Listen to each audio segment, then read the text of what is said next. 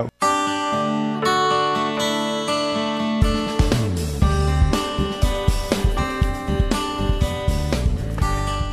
it's always exciting and adventurous, and you kind of go into the unknown when Patrick Doyle's in the house. It's kind of like Star Wars, you know? You're just not sure. It's somewhere this frontier out there. Oh, come on, man. I'm so consistent. I'm trying to abuse you emotionally. Am I working? Is it working out? Not yet. All right. I don't want to make light of a very serious topic. Yeah. But on the other hand, you know, we got to keep a little life and levity going on here. Patrick Doyle's in the house. He's with Veritas Counseling. We can take your calls today. The number is 776-5368. And if you want to join the conversation, you're more than welcome to join us. He's going to be with us the whole hour. And if you want to remain anonymous, we'll respect that request as well. We won't put your name on the air because we know that these topics can be a little sensitive. That's right. Emotional abuse. You know, I had a Dr. Savage on yesterday. Okay. He's in the town visiting, and we were talking about kind of working up to this, and he was dealing with stress. Right.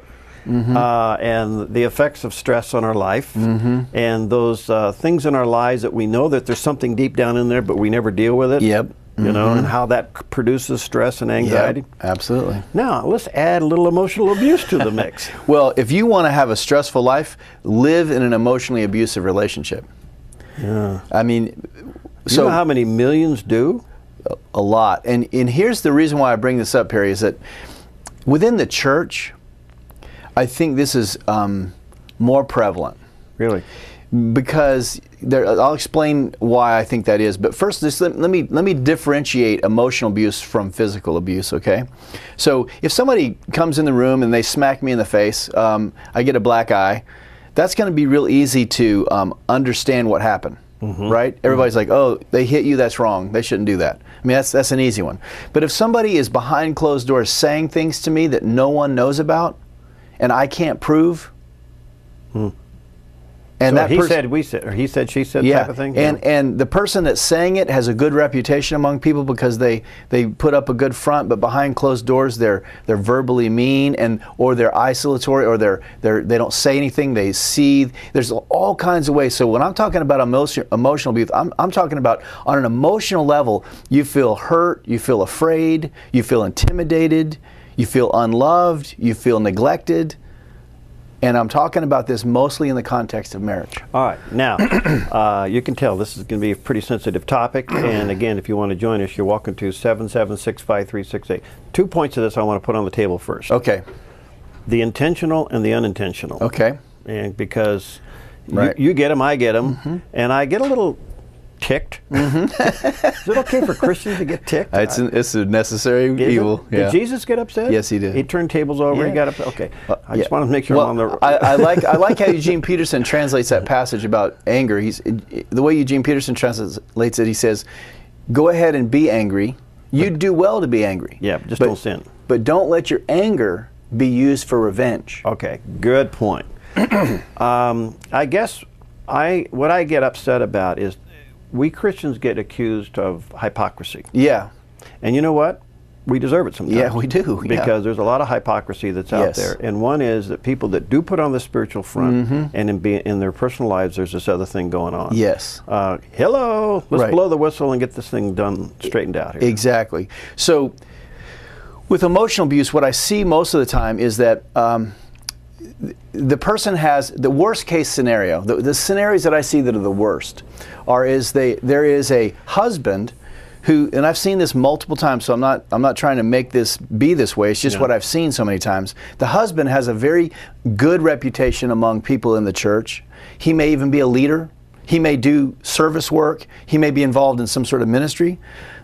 But at home, he's neglectful. He doesn't take responsibility for his actions. He never repents. He's verbally mean, or he doesn't say anything. He just completely rejects the person, disregards them. And the person, how does that happen? We'll get to that. So here's what happens. One of the ways you can tell you're in this situation is you start to feel like you're losing your mind. Because here's what happens. When you're with somebody who never takes responsibility for their actions, you start to feel a little crazy. Yeah. Okay, because you're like, I'm pretty sure there's a problem. But then you go talk to them, like, oh no, that wasn't me, and oh no, you, and because, and that's not why, and you should have, and the Lord said, and because you shouldn't, because you know, but that's why. And the next thing you know, you're like, what is going on? Yeah, I just lost my mind. Exactly. So you feel uncertain, you feel lonely, you kind of start to feel hopeless, you feel like you can never get any resolve to anything. Okay? One of the most clear indications of somebody who's unsafe is that they never take responsibility for their actions. Now you look at the scripture and you have God instructing us to confess our sin, to take the log out of our own eye. If we know that our brother has something against us, for us to go make it right with him. The Bible always puts the responsibility on the offender to move forward toward the offended. Okay? If somebody never takes responsibility, that's not humanly possible. The only person that could have done that was Jesus, and he's not here. He's in heaven with God. So no one's perfect enough not to need to take responsibility. So if you're with someone who never takes responsibility, that's a clue. Now, what you said is that people who don't take responsibility generally have so much intact denial that they don't know what they're doing. Yeah. So well, I tell you, all of a sudden you just have better conversation with wallpaper. Yeah. So in recovery, we have this thing called, it's an acronym for denial. Didn't even know I was lying. Really? Yeah. So somebody can be so self-deceived that they believe the rhetoric, the lie, the denial, the rationalizing, the minimizing, the justifying, the spiritualizing.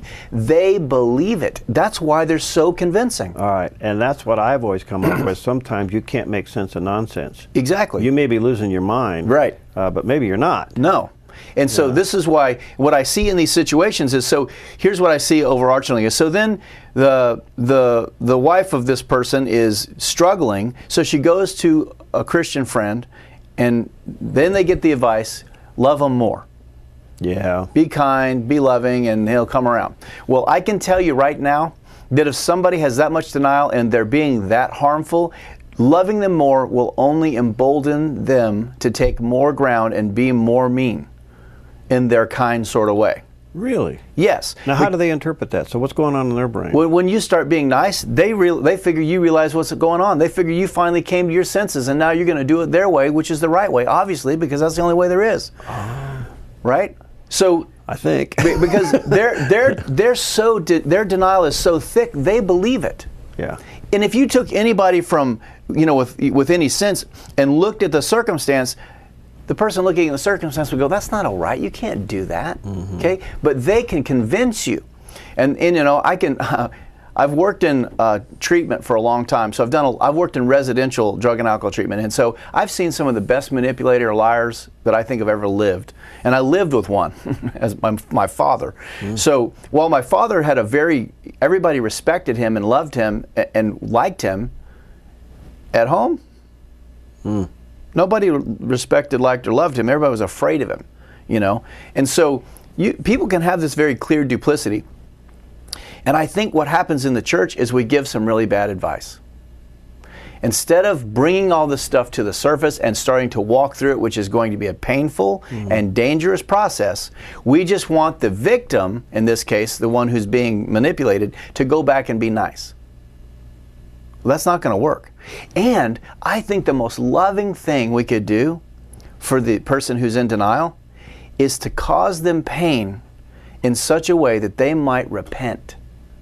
Because if they go on in their denial, where's that going to lead them? All right, so there's a fine line in, I guess it's often been said, this is tough love. Yes. You're not talking about abandonment here. You're just talking about drawing a line. Yes, I'm talking about drawing a line, and I'm talking about, listen, I've never told anybody in denial the truth, Perry, and had them go, oh, gee, thanks, I appreciate that. In fact, you made sure there was a door for you to run from. Right? Well, I remember one time when I was working in residential treatment at Genesis before it closed, and there's a guy that came in, and he was in major denial, and we were in a group therapy session, and I went around the room and everybody's talking, and I went to him, and it was like his second group, and I'm like, you want to tell us your story? He's like, no, I don't want to talk, leave me alone. And I'm like, okay, and we kept talking, and I came back to him, hey, you want to talk? He's like, no. I said, I don't want to talk now, leave me alone. And I got a little, you know, like, well, we'll see. And so I just kept pushing him. And next thing you know, I'm on the ground and he's on top of me. Really? And he said, he's you know, straddling my chest. And he said, I told you. And at that point I was like, okay, you don't have to talk. Wow. So my point is that when somebody's in denial and you tell them the truth, usually what you get is a reaction. Yeah. You don't get, oh, okay. Now I see it. Okay, what happens is, and here's my strong belief, conviction from God via the Holy Spirit is what changes things. Yeah, yeah. But if somebody's comfortable, have you ever been convicted when you're comfortable? No, no. So in a marital relationship, as somebody comes to us and they're saying, you know, I really feel confused, now, can there be situations where people are pathological and there's, you know, a situation where somebody's been abused and they're hallucinating? Yeah, but that is like 0.5%. Okay, the vast majority is there's really something going on. And as brothers and sisters, I think part of what our job is to bear the burden, get our shoulder under the plow, and help that situation. Because what I see over and over again is I see men who are in these relationships and they stalemate and just block everything, and the woman gets more and more hurt, and things dissolve more and more. And after the break, I'll talk about some of the situations I've seen and how to deal with them in terms of how do you impact something like that, and what can you do to move it, if anything. All right, we're talking about emotional abuse. Patrick Doyle's in the house. If you want to join us, you're welcome to call in at 776-5368. You want to remain anonymous, we'll respect that request as well. We'll be right back. Hi, I'm Paulina, and I work at the Dove TV. Did you know that when you support the Dove TV, you have a profound impact, not only in our community, but around the world?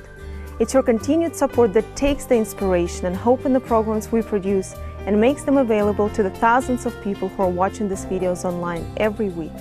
Help bring encouragement and hope to our valley and beyond by making a secure online donation today at our website, thedove.us.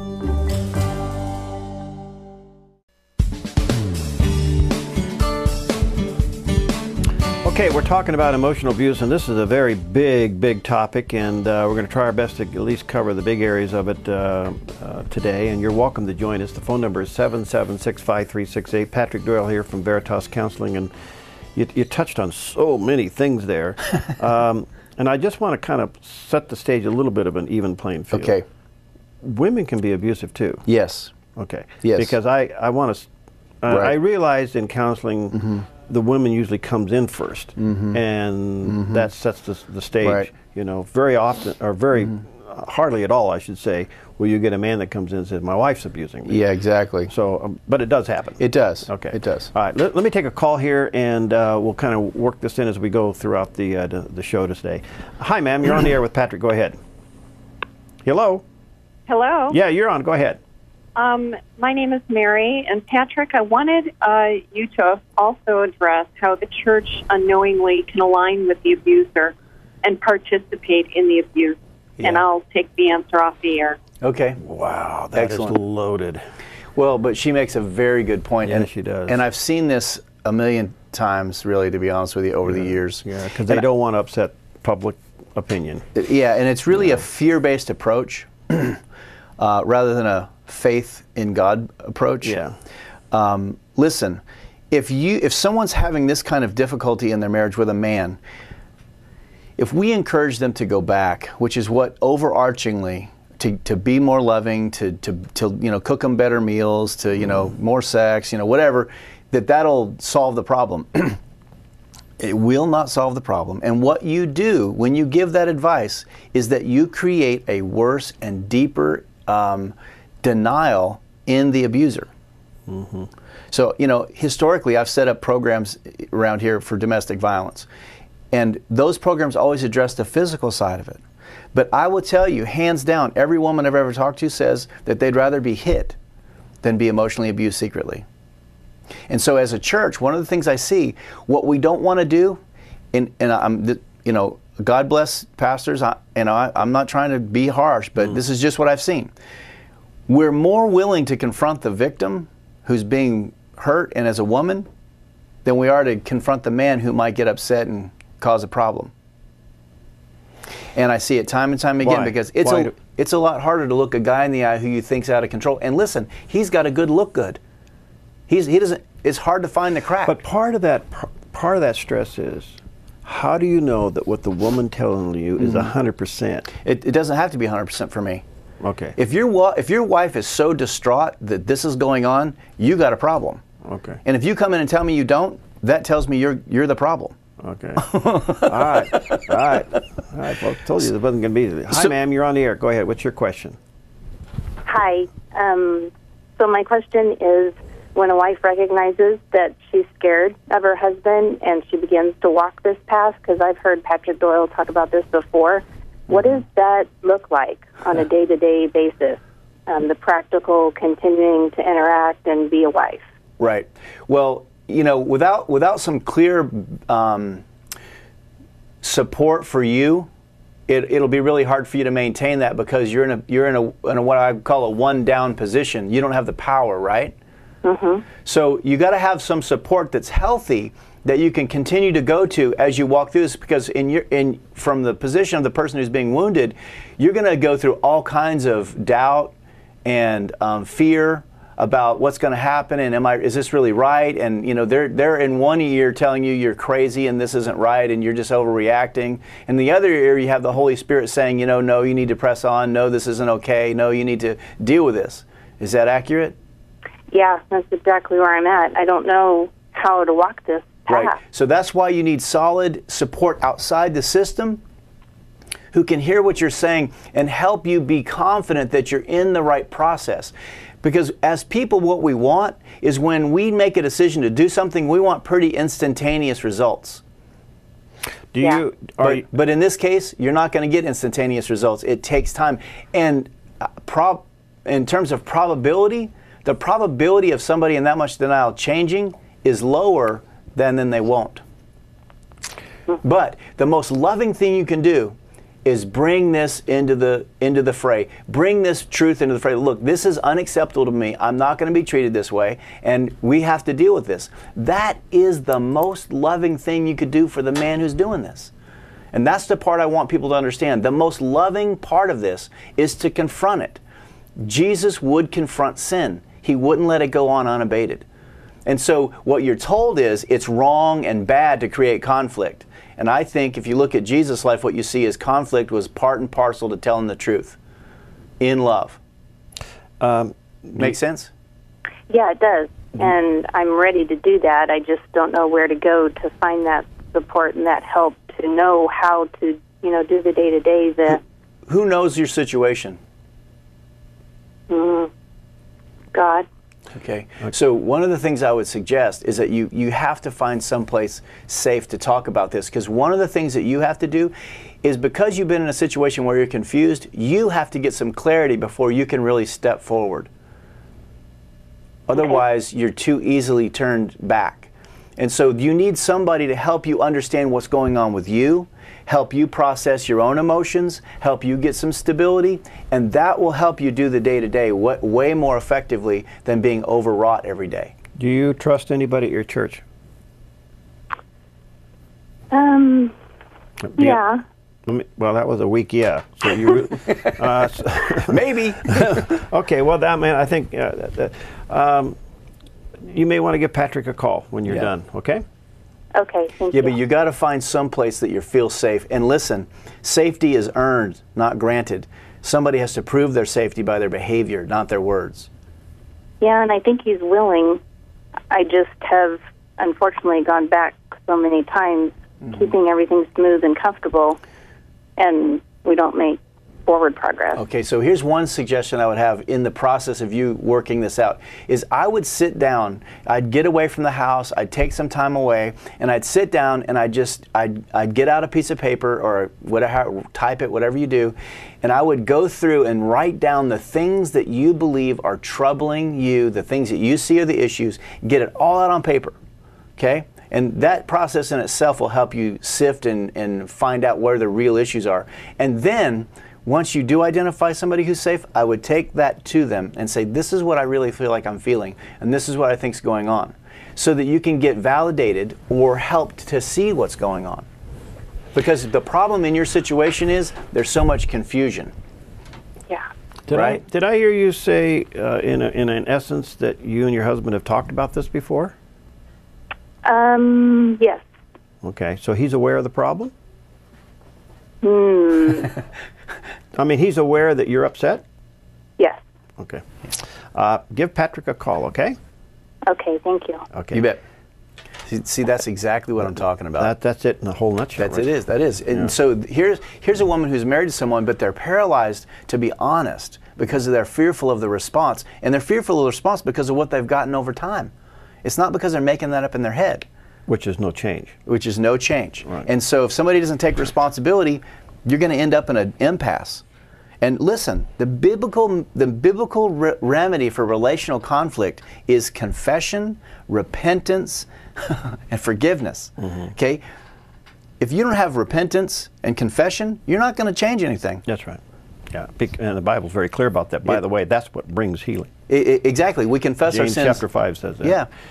All right, hi, Diane, let's see if I can squeeze you in real quick. What's on your mind?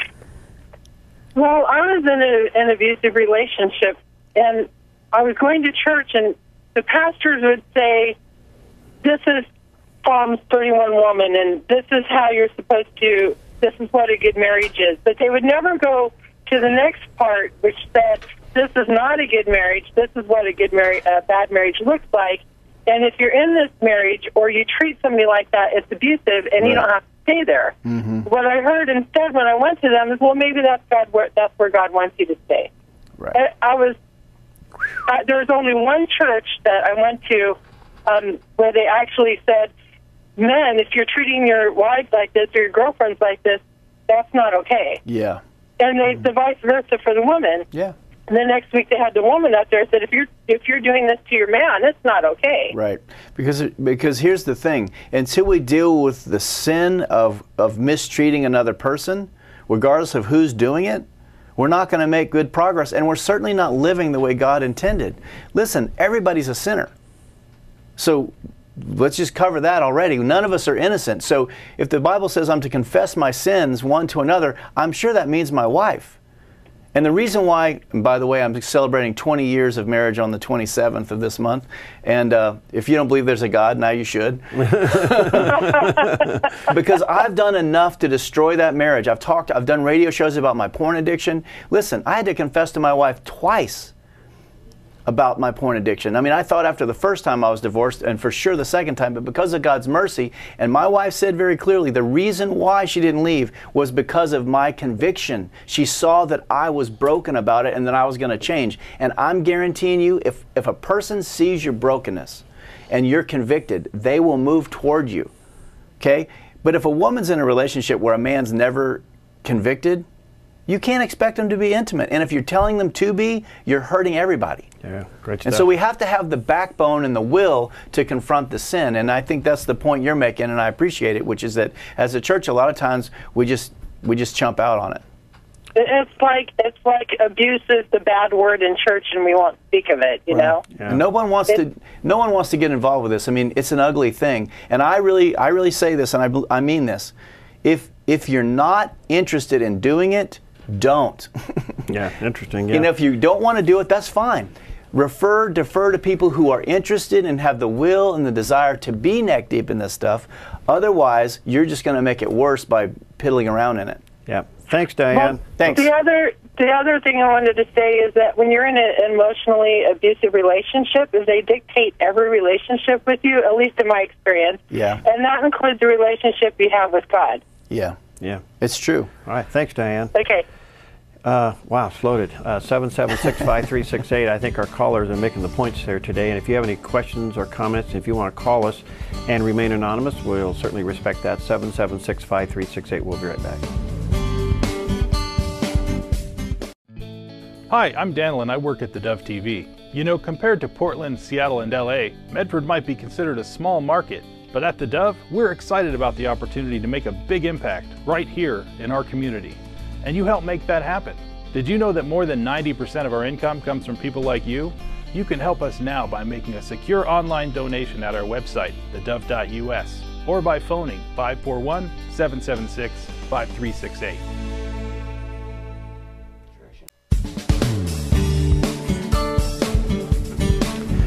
All right, we're talking about emotional abuse, and big topic. Patrick's with us today from Veritas Counseling. The phones are lit up, Patrick, and I think our callers are making the point. Yes. So let's just go back to the calls this morning and see what's going on. Hi, Betsy. Thanks for waiting. You're on with Patrick. Go ahead. Hi. I appreciate this topic. I grew up with an abusive sister, and I never recognized it until many, many years afterwards. And I'm a fixer. I would like it fixed, our relationship, and how do you get the other person to recognize their behavior, or is that a possibility? The only way to get people to recognize their responsibility is pain. What do I do? Go down and torture her? Basically, no. No, what you do is No. You didn't hear that here. you have to set some relational boundaries. And those boundaries of the loss of relationship, or you changing how you interact with her, is the pain and the discomfort that will bring the subject into focus. Now, because you set a boundary does not guarantee somebody will change. But what it does guarantee is your safety. Well, I've already done that, and she's very good at stonewalling, and so then you have to wait that out. Now, the other thing I would do is I would encourage you to pray for God to bring about conviction in her life, because listen, until that happens, there's no real healing. No one gets better but without conviction. And so that's not something you or I can control. The only thing we can do is be loving and clear. Right? And when I say loving, I mean you're not going to hurt me anymore. I'm not going to let you get away with that. You cannot treat me that way, and it's wrong. And you saying that is the most loving thing you can do to them, and God may use that difficulty to bring about His conviction. But, you know, we have any guarantees. And the thing I don't want you to think is that if you set a boundary that everything will get better, chances are if you set a boundary, the first thing that person's going to do is get irritated. Is your sister aware of her behavior? No, and her neighbor told me one day that he thought she was the meanest person he'd ever met. Right. Which is, you know, a very sad thing. It's very sad. How about boundaries with a letter? Yeah. One of her best friends told me a terrible story about, you know, them trying to help her, and then she reacted by saying, "You've invaded my space." You know, right. Anyhow, and so I'm 400 miles away, so I'm relatively safe. Good. The other thing I would say is this: is that just for people to understand, we have a saying in counseling: hurt people hurt people. Mm-hmm. Underneath your sister's anger and defense and, you know, porcupineness is really probably a profound level of hurt. And so she relates to people in what we call a self-protecting relating style. She relates to people in such a way that keeps them away because she actually has a profound amount of hurt. And if we can ever get to that, we can maybe make some progress. But again, I really believe that's a spiritual level event. It's not something we're going to crack through the mind. Okay. So if we ever did talk again, if we ever have a conversation, would it be appropriate for me to say, Elaine, did you have something really sad going on in your childhood? I mean, that I didn't ever see. I would say something like, you know, I wonder, you know, I experienced a lot of hurt when we were younger. I just wonder if you did. And see where she goes with it. Yeah. She did tell me she always thought she was adopted. So I don't know. I don't know what that means. Ask the Lord to give you some wisdom on this, Betsy. That's really okay. Yeah, that's really important, Betsy, because what she's saying is she feels abandoned. Yeah. Thanks. And that's profound. Thanks, Betsy. Okay, thank you. You bet. All right, let's go to Susie. You've been waiting. What's your question and comment, Susie? Oh, hi. Hi. Am I on? You're on. Okay. Well, I was manipulated and controlled for years and didn't realize it, but knew I was miserable and tried to talk to my husband about it a couple of times, you know, that we needed counseling. And within a half an hour, he would have me crying and begging him not to leave me. I mean, that's how controlled he was. Yeah. And my situation was different because there was really nobody I could talk to because my husband was actually the pastor of the church. Mm-hmm. And I felt like there was nobody I could go to because if I tried to talk to somebody, I would be like stabbing him in the back or something. I didn't know. I just felt miserable and I didn't know what to do. And my comment now, and you know, years have passed. We're divorced now. I found out, in the process of separation that he had abused my children. And after that, I felt like I couldn't go back to him. I felt like that was the worst betrayal in the world. Right. I felt horrible because I didn't know it was even happening. I felt like the worst mother in the world. Right. And every time I tried to talk to him, everything was always my fault. I wasn't praying enough. I wasn't supporting him enough. I needed to be a better wife, you know, all that kind of stuff. And my question is, through all those years of misery, I mean, I was so miserable. Sometimes I'd catch myself praying that on his way home from a trip, he'd die in a car wreck or something, so I wouldn't have to deal with it anymore. And after that didn't happen, then I started praying that I would just be the one to die because I was so miserable. I just wanted out. And to me, getting a divorce was like the worst testimony I could have for my family. And it was a terrible thing. I mean, when we would have a discussion at home, he'd say, "Oh, are you talking about the big D word?" And then he'd grab my kids and he'd bend down and he'd put his arms around them. He'd point at them and say, she's the one causing the trouble. I mean, that's just how bad it was. And he would never acknowledge anything. So what and I tried my best to be the best wife and mother I could, and to be the best pastor's wife I could. But my main thing is right now I still just feel so hurt, and I'm thinking, where was God? How come he never intervened? How come he never helped? I just feel betrayed, and I feel like my whole life has been nothing but a lie. Yeah. Well, I totally understand how you feel, and I get what you're saying.